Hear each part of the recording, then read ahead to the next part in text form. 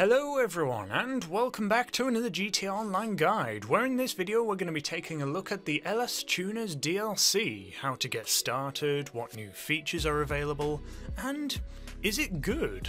Well, to begin, surprisingly, at least from what I saw upon logging in, all was quiet. No one gives you a ring on the phone, there's no cringy character like English Dave who has a dilemma that they're in, and it's all up to you to figure out what the new DLC is all about.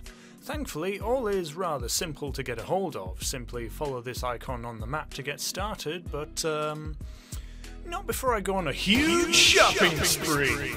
Oh yeah! I'm gonna have a car here, I'm gonna have a car there, I'm gonna have a car here. Ooh, I particularly like this one. Ooh, I'm gonna have a car here. Yeah, I got all the cars! But I guess I'll have to test them out later.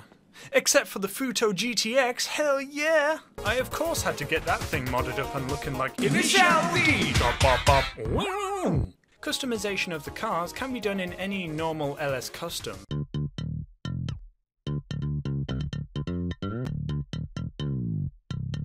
However, there is a new feature added to the game in the form of low grip tyres, which I'll get back to you later on. There is another new feature in the form of stancing. It basically lowers your car even further than your current ride height, making it so that your car is pretty much scraping the floor as it rides on the road. You will find it in the interaction menu.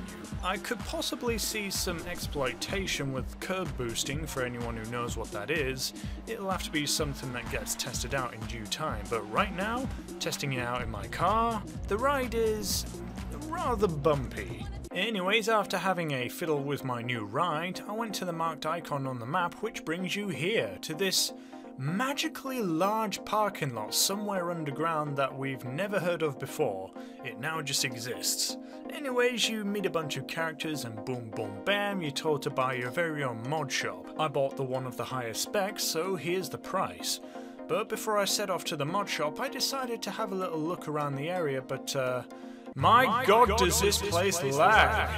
It's not quite as horrible as Cayo Perico Island, but goddamn, Rockstar, we friggin' optimize your goddamn game! Anyways, there's a few things that you can do around here, like modify your car, and it's here specifically where low grip tyres can be equipped to your car.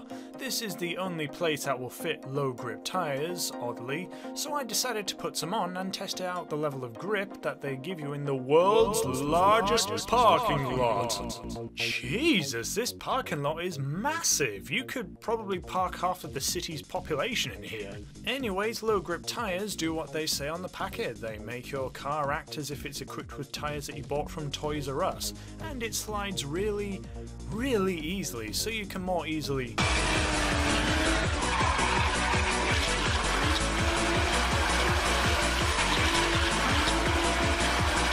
once you're done sliding around, there's a few other things like the prize car, which you check how you can acquire by looking in the interaction menu.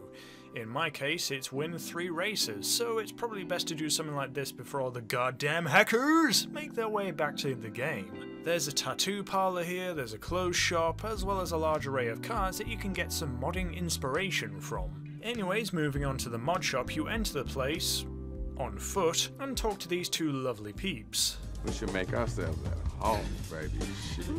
Come here, girl. You need to take all this shit off. You a bad motherfucker. Nah, you a bad motherfucker. Give me that. Bring that ass over here. Shit, got me all stiff. You motherfuckers been there the whole time? Oh, shit, you here? We'll finish this a little later, baby. They tell you that you have to complete a mission which involves stealing their car back from the police. I gotta admit, it was pretty challenging, but I managed to do it without dying, so that's a win for me. I get the car back, and now you can take part in what I can tell appear to look like a series of heist missions. I'll have to give those a try once I'm done making this video. The rest of the auto shop, besides the heist whiteboard, really isn't anything remarkable.